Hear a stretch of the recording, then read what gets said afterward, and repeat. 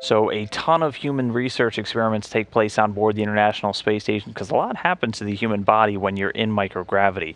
I'm joined now by one of the principal investigators for one such research study, Dr. Stephen Boyd, who's the PI for the TBone study. And you guys are looking at bones. You're looking at, kind of the deep insides of our bodies when you're up there. First off, give me a little general background. What happens to bones when you're up in microgravity? Well, thanks, Dan. Well, what we know that for sure where people are spending time in space, there's a lot of the lack of gravity, which is something that we experience every day on Earth, isn't existing anymore. And so with the lack of gravity, our bones actually adapt very quickly.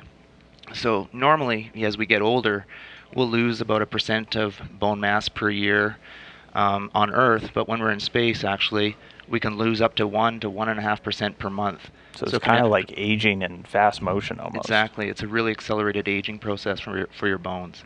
And so that can really affect, the most important thing is it'll affect your bone strength possibly. So what we're interested in is what happens in the space environment in terms of the bones, both in terms of how much bone loss that occurs and how that might influence the bone strength. Okay, and you guys are going to be testing out a new technique for this research study. Why don't you tell me a little bit about what you guys are doing that's new to help track this bone loss in the astronauts? Well, the typical way that people measure bones is they look at bone density, and that's a standard tool we use on Earth all the time for measuring how well people's bones are adapted to their function.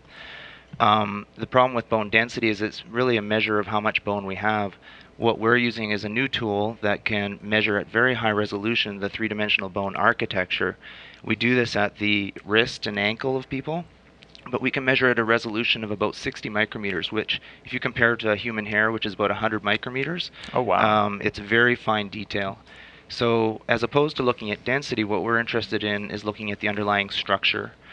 Density is an important measure, and it's typically of interest because it can relate to how strong somebody's bones are. But fundamentally, what we really want to know is the strength of the bones, not particularly their density.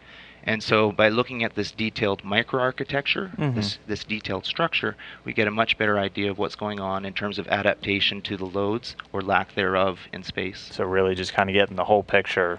So I know one of the other things you guys are looking for is actually the susceptibility that individuals might have to bone loss. Is that true?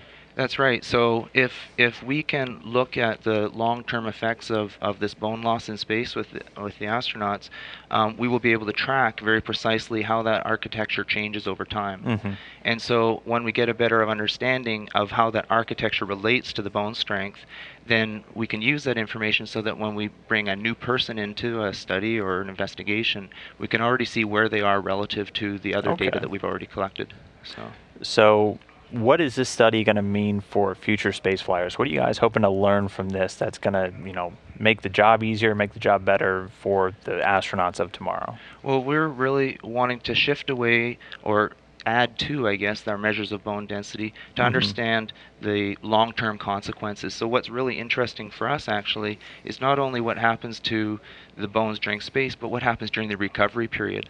So typically the way we measure recovery right now for bones is we look at bone density, and typically after a year or so people get back to close to normal levels after being in space. But what we know is that the underlying microarchitecture, the structure underneath, may not be the same as it was before they left Earth. And so that kind of information will not only be important for understanding long-term space flight for our astronauts, but it will also be important for understanding the long-term implications of bone architectural changes in people on Earth. Okay. So, and final question. So we talked a little bit about the beginning how being in space is kind of like aging. Everybody down here on Earth is aging, obviously. Are there going to be any benefits for those of us down here that aren't going to space from research like this? Yeah, absolutely. I mean, as you said at the outset of this discussion, that this is really a model in space of accelerated aging. So what we can learn in 6 months of space flight would take us a decade on Earth. So this really accelerates the whole process of learning how microarchitecture relates to bone strength in the end. So we're really interested in these outcomes. No, very, very cool stuff. Again, Dr. Stephen Boyd, the principal investigator of TBone, one of the new bone studies taking place right now on board the International Space Station. Doctor, thanks so much for joining me today. Really appreciate your time. Thanks, Dan.